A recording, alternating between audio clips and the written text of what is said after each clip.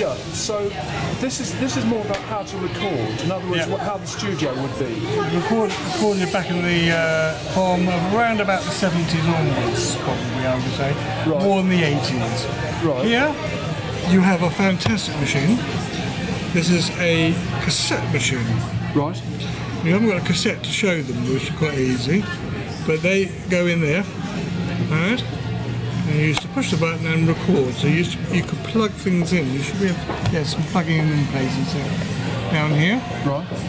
And this, I had a smaller version of this one. It was blue in colour, and you also had cassette machines which were the size as a hi-fi system, very big ones. Right. But this is a portable one, so you can listen to your music on the move instead of your iPhone. This is your iPhone equivalent, shall we say. Right. Right. So your iPhone will have that and what that machine does as well. So this is a more modern machine. This is a modern thing. Everywhere then. So if I attempt to open it up, here we go.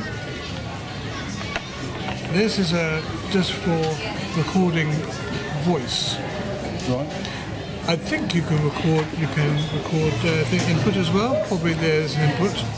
Yep. I haven't got my glasses on, so I can't see that. So I think you're right. you zoom in.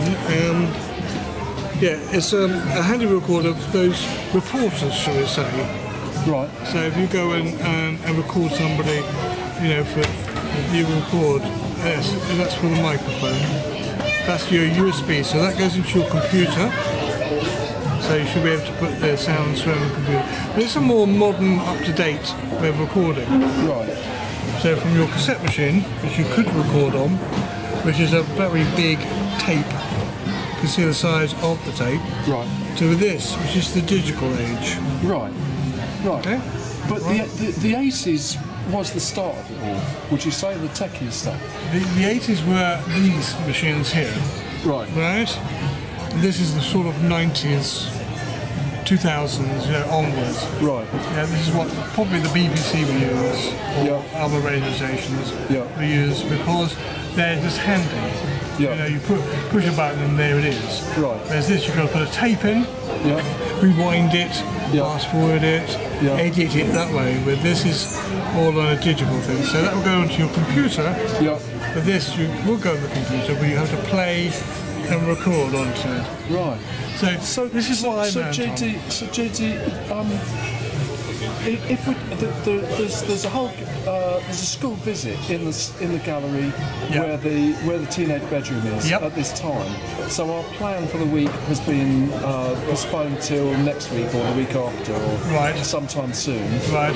But if you were to take a cassette recording machine into the teenage bedroom of the 80s, could you record a radio program?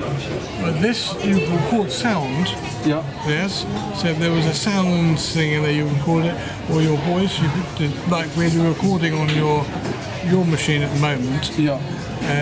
Just do the sound. Right. Okay. Which is all you need for radio. Yes, that's all you need for radio. You don't need the pictures. Right. So this. You can revive this machine and still use it today. Yeah. Is that right? Okay. Yeah. So what you're recording on, you won't be able to see me on radio. No. Unless it's a visual thing. Right. On these machines, you can do the sound. Yeah. And especially this one, you can save the sound as a digital format. Right. Right. So it's quite practical to have the bedroom as a studio.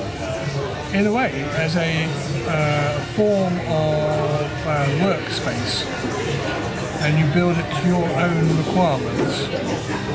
So my requirements would be different from somebody who's born now, because their studio just would be an iPhone and that's it. Whereas I like having technical stuff around me like this. Right, yeah. All that lot, yes? Yeah. But in principle, a phone might be enough. A phone would be enough to do a show.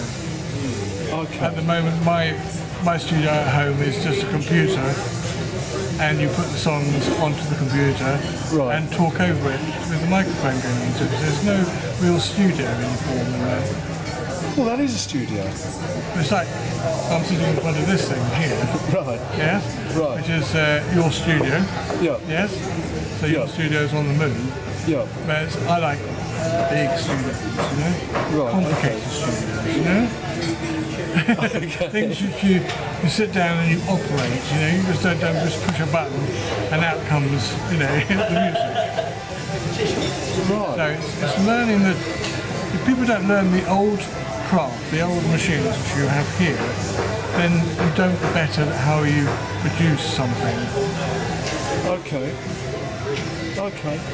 Well, JT, that's enough. The second one has gone over 5 minutes. Really?